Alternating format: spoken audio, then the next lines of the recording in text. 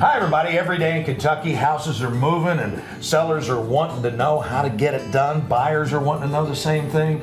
Paula Elder and Melinda Drake from the Brokerage are here with us. Last time we talked about selling a home. How's it different when you work with a buyer?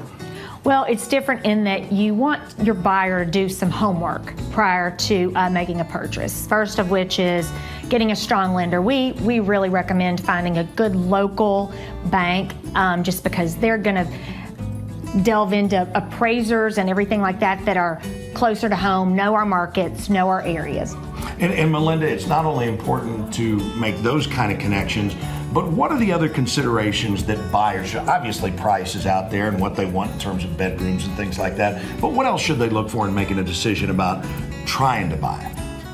They think about their lifestyle, what they like to do. Do they want to be in walking distance to restaurants?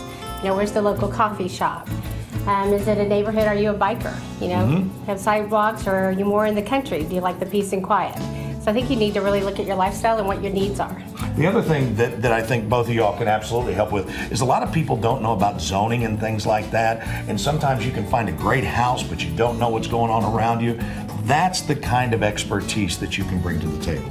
Absolutely. Those are things that your agent should look into, as well as seller's disclosures and information like that, because those seller's disclosures are not part of what you can get online. Right. And they're a huge part of purchasing a home. Guys, if you've done it before or whether you're doing it for the first time, it can be a daunting task, but not when you work with great people like Paula and Melinda. You can get their information at wkyt.com/everydaykentucky.